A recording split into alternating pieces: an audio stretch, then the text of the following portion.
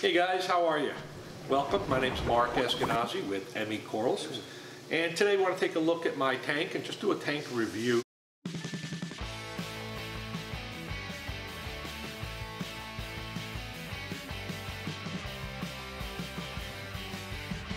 Let me start about this tank and how it was formed. I had a tank in a prior home. This home was built about 12 years ago. When we built the home, we in essence built the tank in the home. As you can see, it's the same cabinetry that's throughout the house, and it's built in. Also, we built in the return pump and the chiller, which are outside. That is, the plumbing lines run down into the slab and run out to the side of the house where the pool equipment is. What makes my tank a little bit differently is it's old school in that it's still an SPS tank, or not an SPS tank, but a metal halide tank, which was predominantly used for SPS way back when.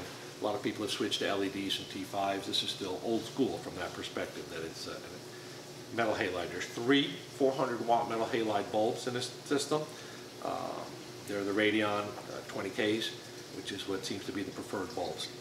What you also see differently in this system is the aquascape, or the way the rock is placed in the tank. Because it's a peninsula tank, and you can see from all three sides, the rock is also old rock that's been around for a long time. And the rock is Tonga branch. The branch, as you can see through the rock, you can see through the tank, and that was by design. Because it's a three-sided tank, we didn't want to obstruct the view. We wanted the ability to see through the tank to the other side. And as you take a look at the tank, you'll get a feel for that. That's what makes it different. All of us need to maintain calcium and alkalinity, and I do that through the use of 2-part. I also dose magnesium on a manual basis about once a month. I don't feel that's something that needs to be dosed. That's something that, based on test kit, I can hit pretty hard once a month and maintain them at the appropriate levels, or you can do it when you do your water changes. Let me say that I still run calc. Calc has its benefits. It reduces phosphates, helps elevate the pH a little bit, and at the same time it provides a little bit of calcium and alkalinity. But does not replace 2-part. The flow in the tank is generated by the pump. The pump outside is a hammerhead, a Reef hammerhead pump. It's a big pump, 5,000 or so gallons per hour. But remember, it's pushing across the house through the slab and back through 2-inch pipes. Inside the tank, I don't have the fancy MP40s or whatever that everybody's using, because I don't want to see the backside of a pump. What you'll see behind us, though, is I have a closed loop. And the closed loop brings in water through these pipes up here, up by the return, and in turn blows them out through the bottom of the tank, where there's 4 return holes blowing the water back up the tank. And that was a way to obstruct, or not obstruct, the visibility with having pumps visible in the tank. The tank is a 6-foot by 2-foot by 33-inch tank. I'm guesstimating it's somewhere between 230 to 250 gallons. The sump's another 30 or 40 gallons. In the sump, obviously, I've got a skimmer. It's still a 10 to 15-year-old skimmer. Don't know what it's called, but it's a big skimmer, and I run a Danner MP 9.5 on it, so it gives it plenty of flow. It's a standard Venturi pump, but the key to skimmer, I believe, is changing the juice out every 3 or 4 days. A lot of people think that they can leave it for a couple of weeks. I find that it's just more efficient, pulling and cleaning. Okay, another thing I'd like to share with you is the fish that are in the tank. I think it's important that everybody maintain some fish in their tank. A fishless tank does not provide enough nutrients to the system, and there's some value in fish. I'm especially fond of wrasses. I keep as many as I can in a tank, without them fighting.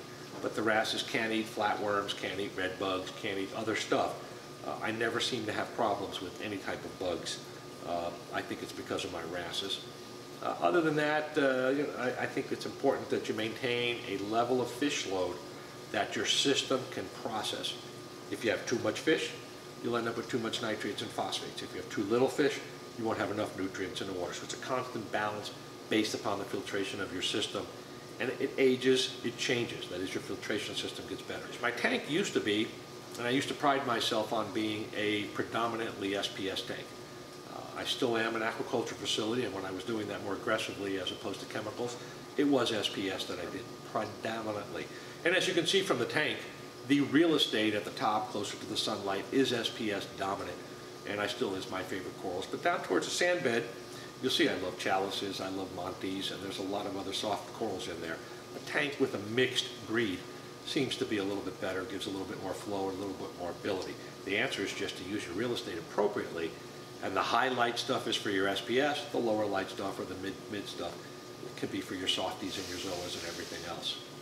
Another thing, guys, that I do that might be a little bit differently from other people is I dose vinegar. I thank Randy Farley, who's written a lot of articles on the importance of vinegar dosing and carbon dosing. I've been doing it for many years. Many years prior to that, I used to dose vodka.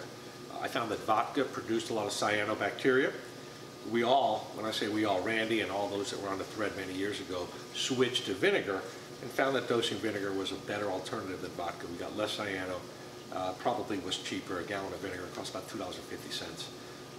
And it's done very well for me at reducing nitrates and phosphates. And it's real simple. If your bacteria in your tank is able to grow, double, triple, quadruple, it has the ability to consume nitrates and phosphates, and that's the purpose of dosing a carbon source. Carbon source also can be viewed as your biopellets. Some people use that. I find the vinegar simpler for me. I also dose amino acids. I put the amino acids in my vinegar, that is the me-amino, in with my vinegar. It's dosed. The purpose of that is not only to dose carbon, but to dose a nitrate source.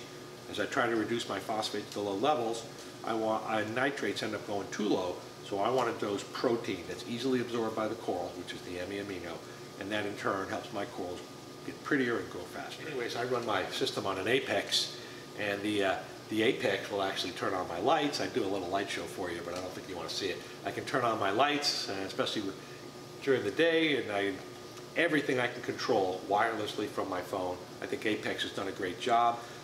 Somebody said to me, Mark, what do you have for tips? And everybody's heard the word stability. No, that's not a product somebody makes. Maybe it is, but that's not what I'm talking about. Stability is keeping your alkalinity without huge fluctuations. I find alkalinity is the key to an aquarium. I find people have a hard time measuring, testing alkalinity. I find they let alkalinity swing from one end to the other. Once people set up a dosing system and they can keep their alkalinity stable at whatever number they think is appropriate, 7, 8, 9, 10, 11, I'm not sure it matters.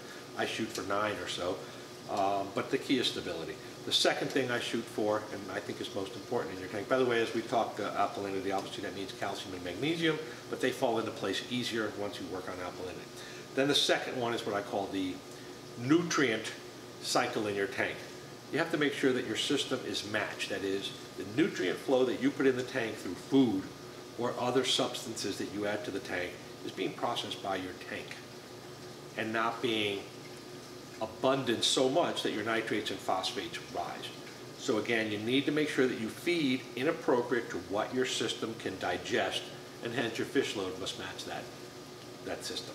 With that, folks, I want to say welcome to spending some time here at the home of ME Coral. I hope you enjoy my tank. Again, everybody's tank's a little bit different. I do mine because it suits me in this manner. I love to see other people's tanks, as you have enjoyed seeing mine, so let me see your tanks and tell me all about it.